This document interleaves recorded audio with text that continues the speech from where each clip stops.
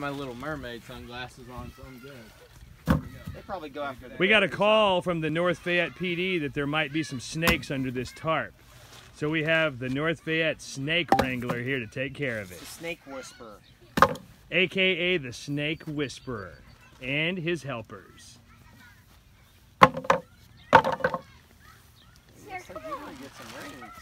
He never harms the snakes, he just wrangles them. I feel like they would go well with your bedding.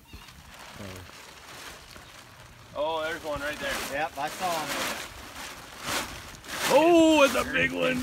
Ooh, it's a big fatty. Oh, I don't like that one at all. Oh no! Oh, he got his thing. Oh, Sierra, Sierra. That is a big guy. what kind of snake is that? It's a black Python? snake. It's not. Yeah, python. Roughly. It's a black mamba.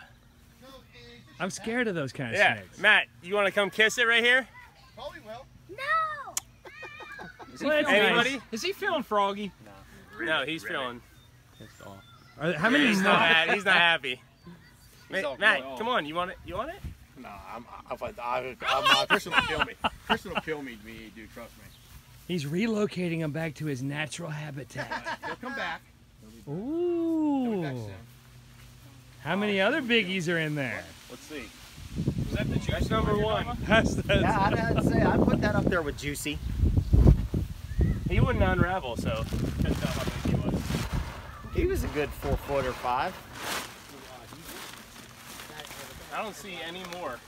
That's it. Wait. Pull out that last part again. Is there one down there in the bottom? I don't see one. Okay. Do you see one anywhere? No. I would have. One snake?